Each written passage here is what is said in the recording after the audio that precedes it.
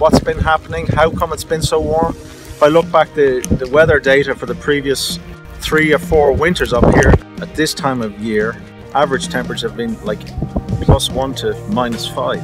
This time we've had 12 degrees on occasion. Is this evidence of climate change, or is it just part of the cycle? Is it a one-off? Don't know.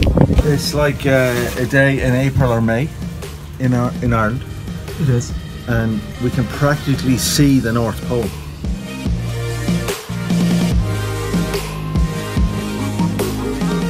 So there's a hurricane on the way. It's the first serious turn in the weather we've seen since we got here.